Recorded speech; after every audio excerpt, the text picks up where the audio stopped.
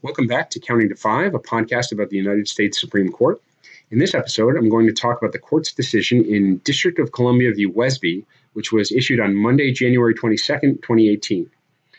Now, this case, it was almost unanimous. It was 9-0 siding for the District of Columbia, with a majority opinion by Justice Thomas, but two of the justices, Justice Sotomayor and Justice Ginsburg, had some disagreements with the majority, which I'll discuss in a bit. So what this case is about, it was what was described by the court as a raucous late-night party in D.C. Now, police responded to noise complaints and complaints of illegal activity from neighbors, and what they found was a house that was in disarray. It looked largely vacant. The only downstairs furniture were some folding chairs, and when the police got there, they found what the opinion described as a makeshift strip club, drinking, the smell of marijuana. Upstairs, they found a group of partiers naked on a bare mattress, which was the only bed in the house, and some of the partygoers scattered and hid when they saw the police. The police found and questioned 21 partygoers and got inconsistent stories from them. A number of them said that they were there for a bachelor party, but no one could identify who the bachelor was. And some of the partygoers said they were invited by someone, a woman known only as Peaches or Tasty. And this Peaches was supposedly a new tenant, but she was not there when the police arrived. However, police were able to talk to Peaches on the phone of one of the partygoers. Peaches told the police that she had left the party to go to the store, but refused to come back because she didn't want to be arrested. She initially claimed to the police that she was renting the property and had given permission for the party, but later she admitted to the police that she had no permission to be there. The police then called the owner of the house, and the owner said that he was, in fact, they had been negotiating a lease with Peaches, but they had reached no agreement and she had no permission to be there. At that point, the 21 partygoers were all arrested for unlawful entry, and they were eventually charged with disorderly conduct, but all those charges were later dropped. So why is this case here? Why is it up at the Supreme Court? Well, 16 of those 21 partygoers later sued the District of Columbia and 5 police who were at the scene for false arrest. Now, there are 2 issues at play here in the case. The first is, did the police have probable cause to arrest? And that's probable cause is required by the Fourth Amendment to the Constitution. And the second question is, even if the police did not have probable cause, were they nevertheless protected by qualified immunity? Now, qualified immunity is a rule that protects police and other public officials from liability for violating someone's rights unless they were in violation of clearly established law. So the district court ruled on both of these 2 questions. First, on probable cause, they said that the police had no probable cause to arrest the partygoers. Now, the reason is that unlawful entry requires that a person knew or should have known that they were unauthorized. And the partygoers had claimed that they were invited by this person named Peaches. The police spoke to Peaches, who said that she had invited the partygoers, and the police had no evidence that the partygoers knew or should have known that Peaches actually had no permission to be there. So the district court says the police had no evidence of this required knowledge on the part of the partygoers, so there's no probable cause. The court went on to discuss qualified immunity and said, because this standard for unlawful entry was clearly established, the fact that the partygoers had to know or should have known that they weren't authorized to be there, because that was clearly established, then the officers had violated clearly established law. The partygoers were awarded $680,000 in damages, and then when you add in attorney's fees, it came to almost $1 million. And this was appealed up to the Court of Appeals for the D.C. Circuit, which affirmed the district court on both probable cause and qualified immunity, so upheld that damage award against the city and the police. So that brings us to the Supreme Court. Now, Justice Thomas, who wrote the majority opinion, he really digs into the facts about what the police found when they arrived on the scene. And he says, basically, that the officers could make a reasonable inference from what they saw that the partygoers knew the house was vacant. First of all, There was the only furniture in the house were some folding chairs and one bare mattress. There were no boxes or moving supplies. There were no clothes in the closet, nothing that suggested someone was in the process of moving into the home. Moreover, Thomas says that the conduct of the partygoers didn't suggest that they believed they were in someone's home. The floor was filthy. It was littered with beer bottles and cups. There was a strip club going on downstairs and some sort of sex party upstairs. Basically, Thomas describes it as not the way a guest would be expected to treat a host's actual home. Then there was the fact that some of the partygoers fled and hid from the police, and people gave these vague and implausible answers to the police's questioning. For example, that it was a bachelor party, but without a bachelor apparently, and that most of the partygoers didn't even know Peach's name except for some of the strippers who were apparently working at the party. And finally, the Peach's answers, the answers she gave to the police on the phone were evasive, and her story changed, and that justified the police in disbelieving what she told them about having invited the partygoers and told them that she lived there. So what this came down to for Justice Thomas was that for a probable cause determination, you need to look at the totality of the circumstances. The lower court viewed these various facts, each one in isolation, and the Thomas opinion says, here's a quote, "The panel majority identified innocent explanations for most of these circumstances in isolation, but again, this kind of divide and conquer approach is improper." And then he goes on to say, "A factor viewed in isolation is often more readily susceptible to an innocent explanation than one viewed as part of a totality. And here, the totality of the circumstances gave the officers plenty of reasons to doubt the partygoers' protestations of innocence." So that resolves the issue of probable cause. Now, that could have ended the opinion right there, because once the court has decided that the police officers have no probable cause, then there can be no liability. But Thomas decides to go on and look at the qualified immunity question also, and I'll talk a little bit more about that later, about that decision to go on later. Thomas points out that under the qualified immunity rules, to find that there was clearly established law is a high standard. It requires that the precedents have to be clear enough that every reasonable official would interpret it to establish the rule in question. And it also has to apply to the particular circumstances with a pretty high degree of specificity. You can't cite a vague, high level of generality rule if it's not clear how that would apply in any particular in the particular facts that are at issue. So with that in mind, Thomas says that he looks at a few things. He says basically that the partygoers here, the plaintiffs, were unable to show any precedent that found an unlawful arrest in very similar circumstances. But on the other hand, there are precedents that the police can infer someone's knowledge of wrongdoing from their actions, and also precedents saying that the police are allowed to disbelieve someone's innocent explanations if they have reason to disbelieve that. And given those precedents supporting the police officers' inferences and disbelieving the innocent explanation, and no contrary precedents showing that this was unlawful, there is definitely no clearly established law here. One thing that's interesting about this opinion, given that it's written by Justice Thomas, is just last year in June 2017, in a case called Ziegler v. Abbasi. Now, this was a case about alleged mistreatment of Muslim and Arab prisoners after September 11th. In this case, Justice Thomas wrote a concurrence, and he expressed what he called his growing concern with the court's qualified immunity jurisprudence. He suggested it had become disconnected from its historical foundations, and that the court was basically providing immunity much more broadly than was justified by the origins of the qualified immunity doctrine.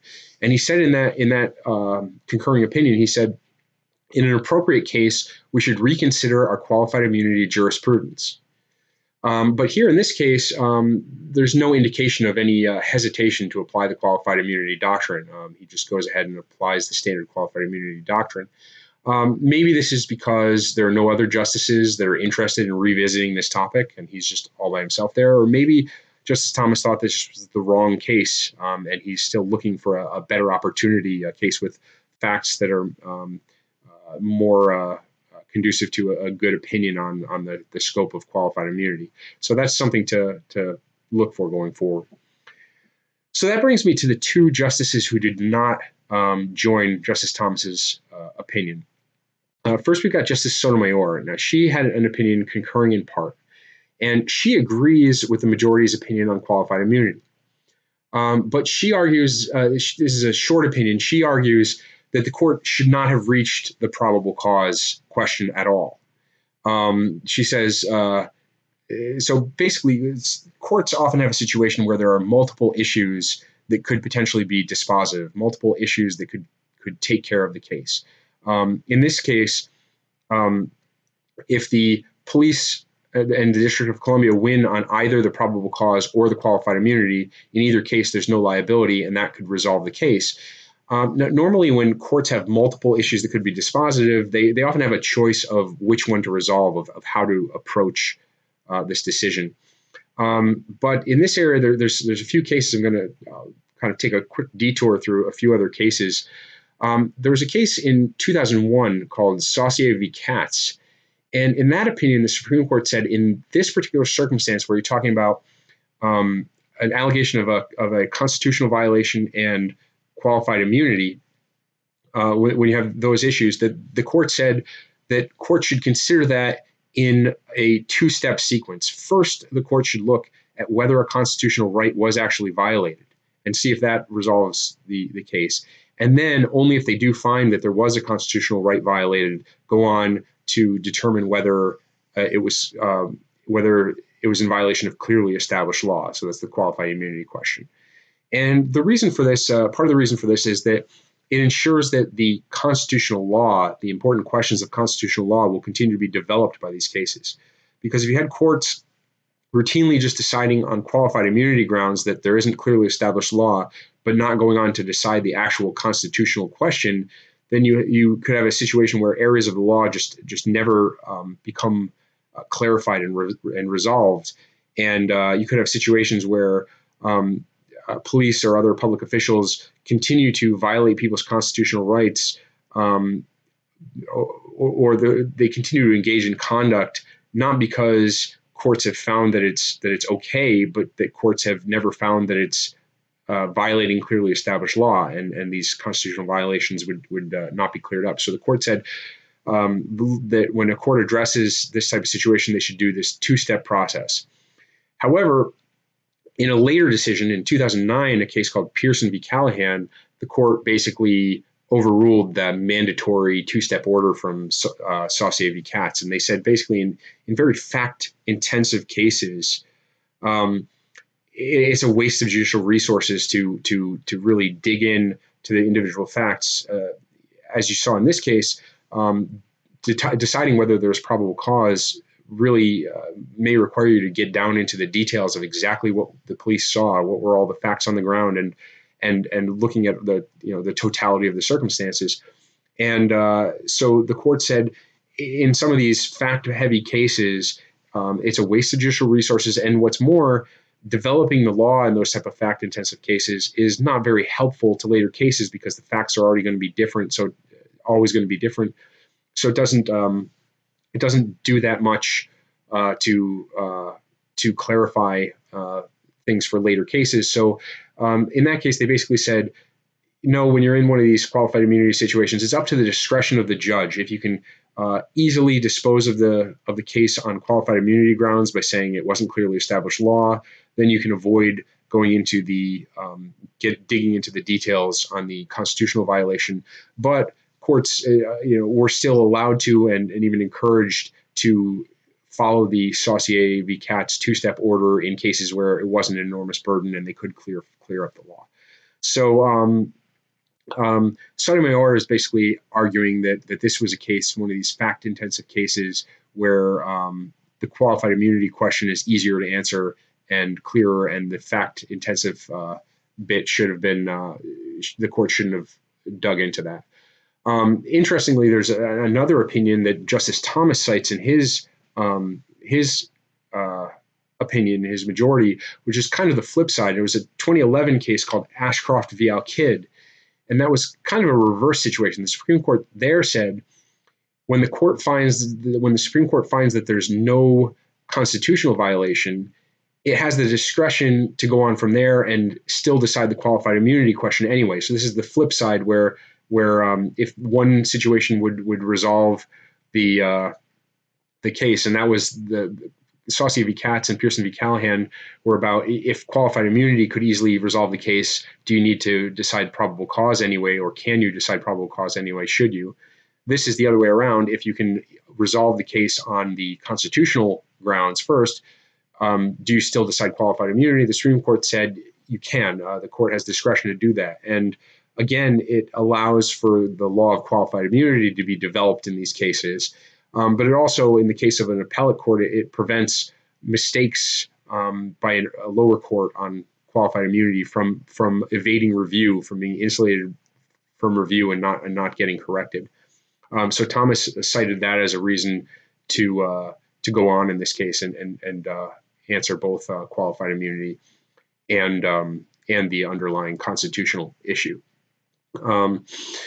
So that's Justice Sotomayor's opinion. Then the last opinion in the case was by Justice Ginsburg, and she took a different approach and revisited the facts and kind of pointed out some facts about the arrest that weren't in the majority's recounting. And what she said basically was that the arrest was actually instigated by a sergeant who was supervising the officers on the scene, who believed that once they found out that the actual owner of the house hadn't consented to allow the people to be there, that alone was enough to justify an arrest. In other words, he didn't believe that it mattered whether the partygoers knew or should have known that they weren't allowed to be there. And as a matter of law, this sergeant was incorrect. Their knowledge was relevant. Now, the majority's decision is all focused on whether the police had grounds to believe that the partygoers knew or should have known.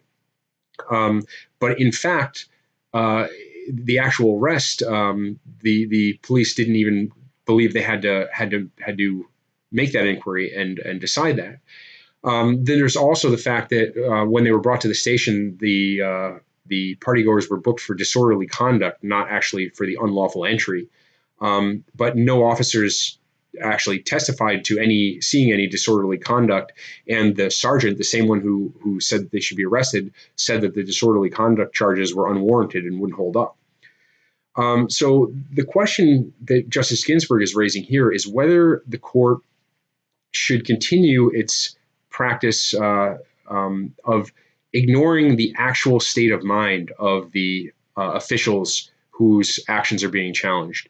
And what she's doing is she's calling for the reconsideration of a 1996 case called Wren v. United States. And that's a case where the court established that the subjective state of mind of, for example, an arresting officer is irrelevant as long as actual probable cause exists. So for an example, this is an example that's a frequently recurring pattern in court cases. Suppose that the police see someone driving a car who they regard as a suspicious character. There's someone who they have suspicions about maybe being involved in drugs or something like that, but they have no probable cause to actually pull that person over or arrest them. The police can follow that person, watch for some sort of traffic violation, and then pull them over for that traffic violation. And that stop and detention can be perfectly legitimate, even if as long as they had actual probable cause, meaning they actually saw a real traffic violation. Then even if they were motivated by other factors that had nothing to do or that were not enough to amount to probable cause, the detention can still be justified. And this is that scenario. Something very much like that appears to be the case in a case just earlier this term that was argued at the Supreme Court called Byrd v. United States. And that's a case, if you've listened to some of my earlier episodes, you may have heard me discuss it, but that's a case about a rental car. And the question is, what protection, if any, does the Fourth Amendment provide to the driver of a rental car if the driver is not an authorized driver under the rental car agreement? But the facts of that case describe the police seeing someone they describe as suspicious, following him on the highway and waiting for him to commit a very minor traffic infraction, the kind of thing that would normally just be completely ignored, and then pulling him over. And then that eventually leads to a search of the car and the discovery of drugs. So it's it's an example of this type of fact pattern where the police's actual intentions and their state of mind is not what's relevant to the legal analysis. It's just whether they actually had this objective probable cause. So this Wren case, the 1996 case, that's been heavily criticized as basically encouraging racial profiling by the police, basically allowing racial profiling, because as long as the police can point to some facts that would provide probable cause, then there's no inquiry into what they were actually thinking, whether there were actually some wrongful or discriminatory motives in the police's mind. It doesn't matter as long as they had some actual probable cause. So that's what Ginsburg is suggesting should be reconsidered by the court. But in this particular case, she agrees that given the current state of the law, there is qualified immunity, and so she sides with the majority in finding that there's no liability, can be no liability for the police. So it'll be interesting to see going forward whether this is a recurring issue that Justice Ginsburg raises in the future, and also whether any other justices have any interest in re-examining that line of cases. So that's it for this episode. Please subscribe to Counting to Five on YouTube or your audio podcast app of choice. And for timely coverage of the latest developments of the court, please check out Counting to Five's weekly YouTube live streams, where you can ask your own questions in the live chat. We're currently broadcasting Thursday nights at 9 p.m. Eastern Time, but check the Counting to Five YouTube channel for the next scheduled live stream. And I'm always looking for feedback. I would love to hear from you about what you think about the podcast. Please leave a comment or send me an email at mike@countingto5.com. And thank you for listening. This has been Counting to Five.